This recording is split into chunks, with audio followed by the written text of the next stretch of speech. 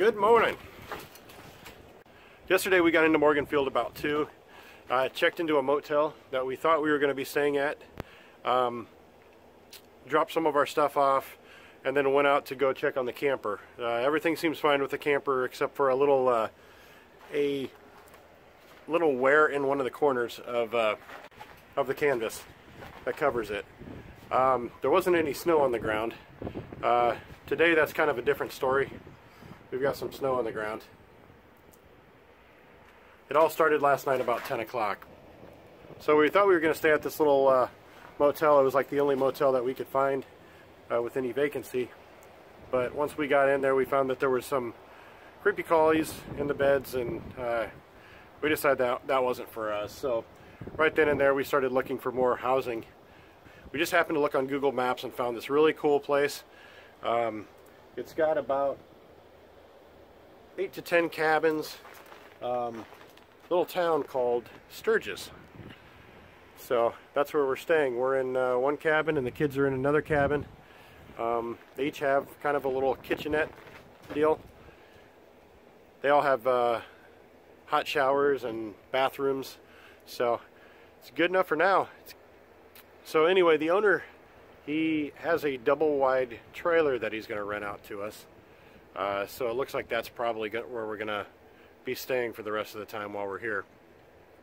He did say that if we like, we can get our camper from where it's at over in Moffett Lake and bring it over here and park it right next to the double wide if we like. That way we'll have a little bit more extra room, and I can even work on it if I want to.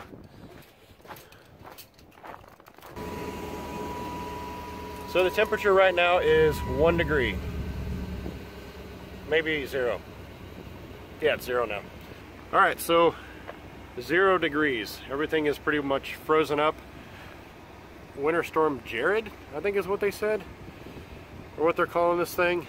I know in Iowa it's way into the negatives. Last night it was like -10 at 10 o'clock. But so it's got to be way worse right now.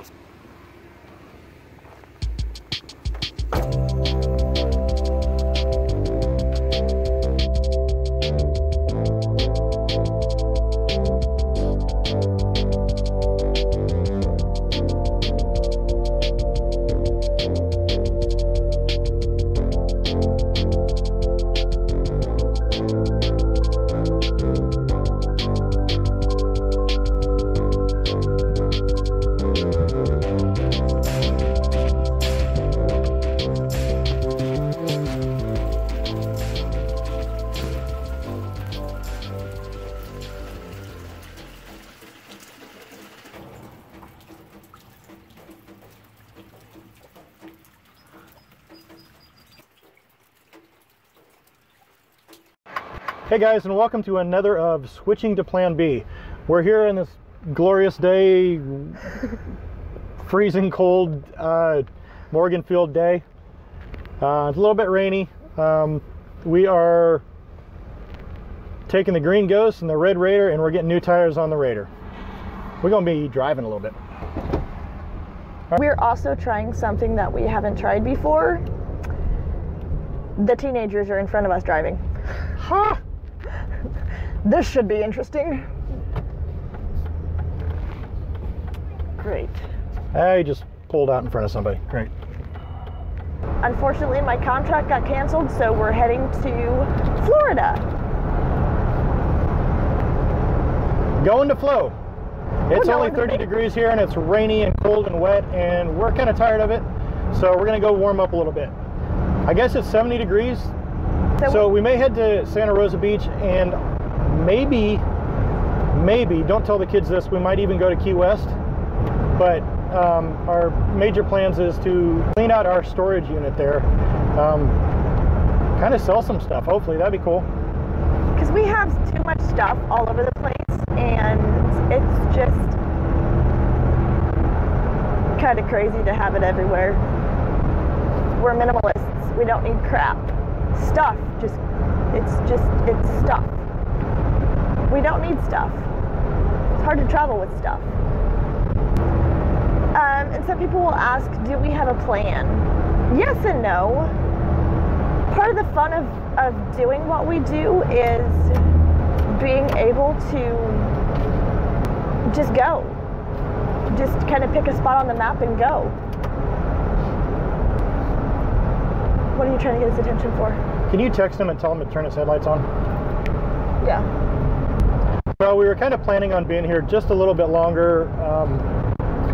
Things happen, and that's kind of part of being a traveling nurse is you're not always going to stay the full contract. Sometimes the facility brings in other nurses or they hire other nurses, and so part of being a traveling nurse is sometimes you get canceled for one reason or another. It's not necessarily something that you've done wrong. It's just the facility's overstaffed or they can't afford you. So it happens. This time around we just got canceled a couple weeks early. No big deal. This is why we take that really good money and you stick it away and you save it, just in case something happens. It's cool for us because the last couple days it's been really rainy and cold, and we want to get out of the cold. We want to get back to the coast. Or it snowed a couple days ago. Snowed and ice. Yeah, we got horrible. We got 6 inches of snow. We did not. Yeah, we did. What? Oh, okay, yeah. 6 and it inches. melted that night, but ice was on top of that though, under it or something. It was horrible. We just don't like the cold, and this is nuts. So came at perfect time. We're kind of getting antsy. Want to get on the road again, go explore some more places, and live. So we get to do it. So what do the kids think about it? They're excited. They're so excited. They're loving it. They're ready to get back to the RV and do our thing.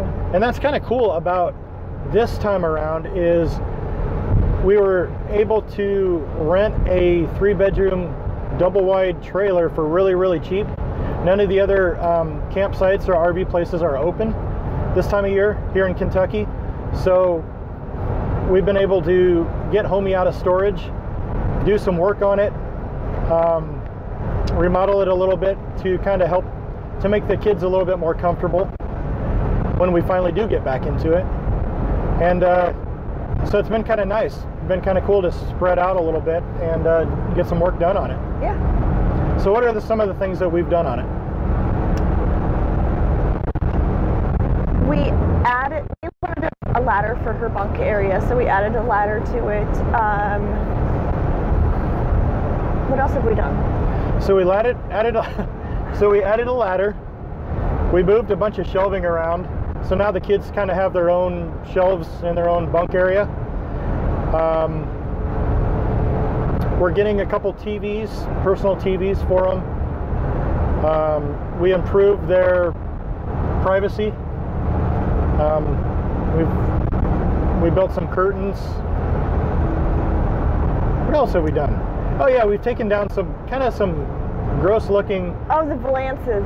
Yeah, the valances. They were bad. They were so horrible. But I mean, yeah, we've had the RV for what, a year, almost a year. Yeah. Okay. Whoa, that was cool. Yes. For almost a year, and we've waited to do. Wow. Look at all that flooding.